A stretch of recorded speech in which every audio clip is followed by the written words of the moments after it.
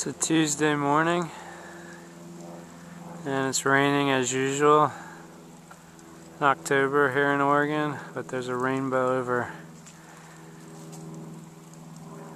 the farm here, so I figured I'd get it on camera. It's the garden below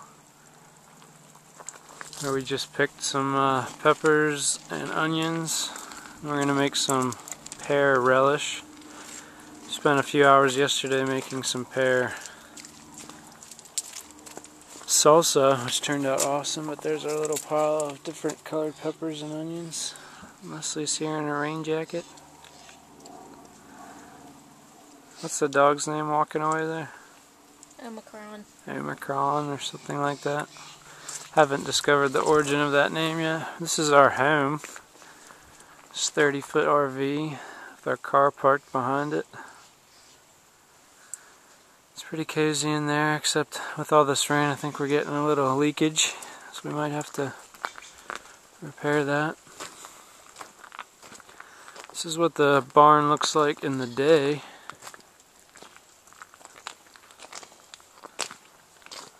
It's pretty magnificent. And Scott built this and designed and built this himself.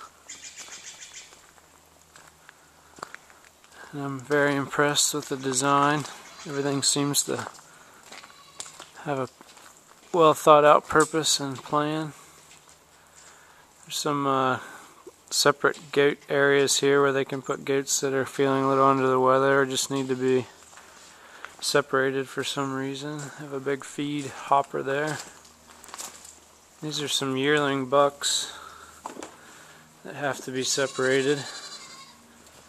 See this guy? He's got blue eyes. A lot of their goats have blue eyes, which is kind of neat. And these guys are starting to eat my clothing. And this one is black with blue eyes. It's kind of a cool color combination. There's Cheddar. He's up to his usual antics. As soon as I let him out this morning, he ran over and started attacking a goat. But this is a large pole construction barn, and they built a loft above, and then another area above that, which some of the woofers were sleeping in. It's kind of a cool place up there. This is where the goats come in and out of the milking room in the morning. So you'll see that a little later. I think in the next video I have us in the morning at 5:30 doing the milking. And other rooms where they cool down the milk and make the cheese. These are some more areas where they separate the kids when they're born and the mothers. Some different creamery rooms. And there's where we make our food and do some other food preps. There's more orchards to the side. There's another orchard over here. It's the second main orchard, and they also keep like the yearling does in here. You can hear them over there. It's a lot of nice apple and plum and Asian pears in there. But you can hear the yearling goats back there.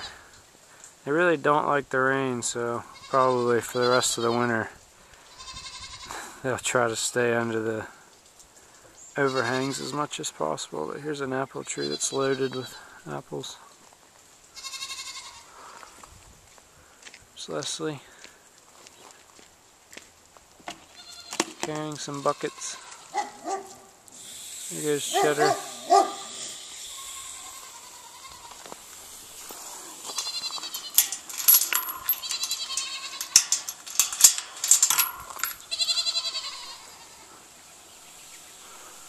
Looks like the sun might be coming out.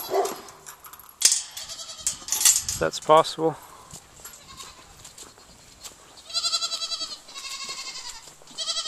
They think I'm going to be feeding them. That's what all the noise is about.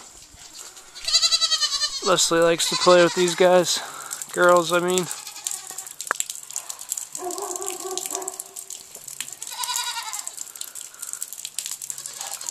There's probably 15 or more here. Never really counted them. All different colors. They all have different colored necklaces. I'm sure that's a system to keep track of who's who. Very curious. There's one with white with blue eyes. You just hang out here underneath the overhang all day. Unless it stops raining, then they'll go out and nibble on some apples. It's a good life. And then probably next year they'll start their milking career.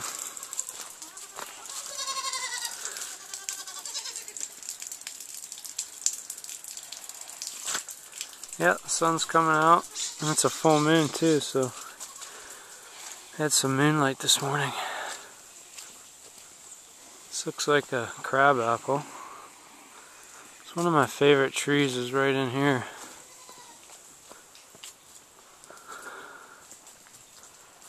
It might have been picked clean. Yeah, this is like a green plum. You can see that. Right there. Some still on the tree. But yes, definitely we like it here.